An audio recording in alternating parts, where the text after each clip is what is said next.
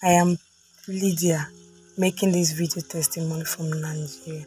On the 23rd of August, Pastor Jerry declared, he said, "We shall not bury, and we shall not be buried." You will not bury. You will not be buried. We stop obituary. We stop obituary. We stop obituary. I keyed to that word. I said, "It's for me and my household." On the 28th of August, I called my sister. Her daughter picked the call. She said her mother is no longer breathing. I said, "What happened?" She said she don't know. "Where is she?" They said they've taken her to the hospital. I quickly called her husband and he picked. He said they are in the hospital. As I was going, I went with my mantle. When I got to the hospital, I was told that the first hospital rejected her, the second one did also the same thing.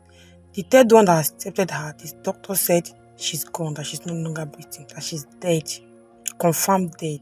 I said, what God cannot do does not exist. I quickly put my mantle on her chest. So the doctor said, "Madam, what are you going to do now? She's no longer breathing, she's gone." I said, "Don't worry, she will come back to life." Immediately I brought out my phone, I played "Oh Lord, show me mercy." The second doctor came, he checked on her. He said, what are these people doing here? This woman is gone now, she's no longer breathing. I said, "Don't worry, what God cannot do does not exist." The third doctor came, he said, "All of you leave here." I quickly increased the volume of the prayer. I placed it beside my sister on the bed. And there was a man beside her. The man died. They quickly rolled the man to the mortuary, waiting for us to roll our sister to the mortuary. And I refused. I said, "She will come back to life." Then I asked me to leave the place. We left. I and my other sisters, we left the ward. So I was hearing Pastor Jerry declaring, praying. Not up to 5 minutes to Pastor Jerry. My sister called my name. I quickly ran up. When I got there, I said, "I'm here. I am here." So I was ready to behave like a mad person. "I'm here, sister, I am here." What I heard was, "Jesus, Jesus." I said, "Yes, indeed, what God cannot does not exist." So the two doctors came in. They just, because she said, "This woman, it's like she's reviving." They brought out oxygen to fix her. I said, No, don't fix her. My God will perfect it. God of Pastor Jerry, yes, they will perfect it. Leave her. Don't put any oxygen. Leave it. No, you can't help God. Leave her.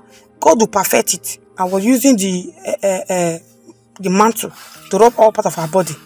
I'm just looking at her. She said, "I want to use myself. I'm pressed. I want to use myself." Doctor said, No. She's not going to have on that bed though. Let us fix cataract. I said, "No, don't worry. You cannot help God. What God cannot do does not exist." Doctor said, "What kind of thing is this? What one is what God cannot do does not exist?" I said, "Don't worry. You will not understand. You understand later. Don't worry." I helped her. She came down from the bed. She is herself, Pastor Jerry. I look at my back.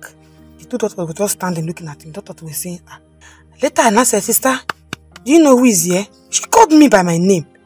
I said, "Do you know who is here?" He says, "My husband." I said, "Do you know?"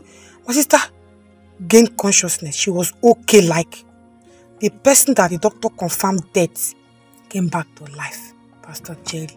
The next morning, doctor checked on her. He said, "This man is okay. You can go home." We went home. In the evening, we came for checkup. When we came, the doctor said, "What God cannot do, woman, where are you?" That was her name. What God cannot do does not exist in the hospital. They checked. They said, "Don't worry, don't come for treatment again. You are okay." Since then, my sister have been so healthy, like nothing happened to her. I've come to return the glory to God. I've come to thank Elroy who made it possible. I've come to glorify this God that sees me, Elroy that sees me. I said, may his name alone be praised in the name of Jesus. And I prayed for Pastor Jerry Eze. The oil in your head will never run dry.